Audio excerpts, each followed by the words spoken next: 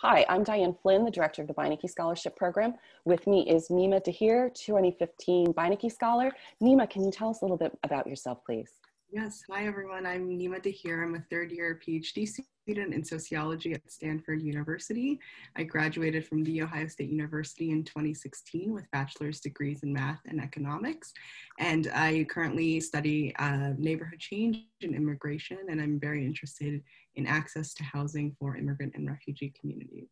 Thanks, Nima. Nima, one of the things that I was just thinking as you were speaking is that you didn't go straight from undergrad to grad school. Can you just talk a little bit about what you did between those two periods of your time of studies? Yes, Diane. So I graduated from Ohio State in 2016, and then I worked for 2 years as a research analyst at the Federal Reserve Bank of New York, where I was doing microeconomics research. And that time was really valuable for me in figuring out exactly what my research interests were and how I wanted to use the degrees that I'd gotten at Ohio State in developing more specifically my social scientific research and interests. Thank you.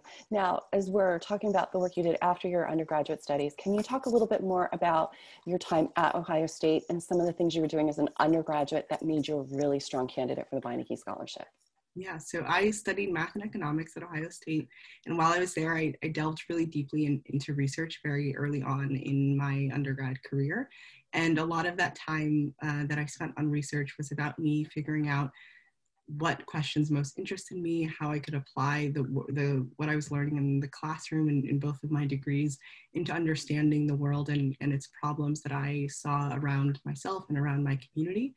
And what I think really made me a good candidate for Beinecke was having a clear sense of how a graduate degree in economics at the time when I was applying, but eventually in sociology, would allow me to answer those questions and would manifest in solutions for the problems that most interested me. So I dived really deeply into building relationships with faculty that were doing research that was interesting to me, developed my own projects, and really had the chance to think explicitly about what a graduate degree and a PhD in particular would mean for me and how that would best suit my interests and the career that I hoped to develop.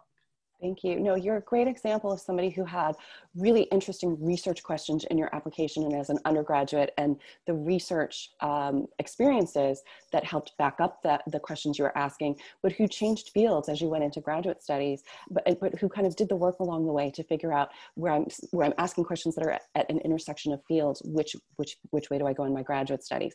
And we didn't hold your feet to the fire and say, no, you must be an economist.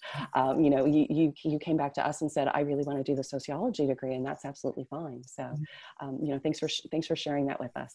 Now, in terms of the actual application and the process of applying to the Beinecke Scholarship, do you have any hints or tips for students out there who are thinking of applying, please?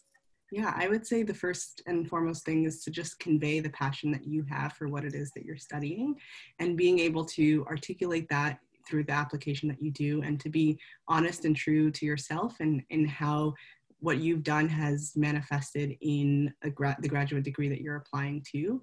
I think it's easy sometimes when you're applying to different fellowship programs to try to cater to exactly what that program is looking for. But in my experience, Beinecke is most explicitly looking for people who have a clearly identified interest and passion in what they're doing and are able to identify how their graduate program and how the Beinecke Scholarship Program can help them along that way. Thanks, Nima. I really appreciate that. Thank you so much for joining us. From the students out there who are watching this and benefiting from it, we really appreciate you spending the time and sharing your expertise. Thank you so much. Thank you, Diane.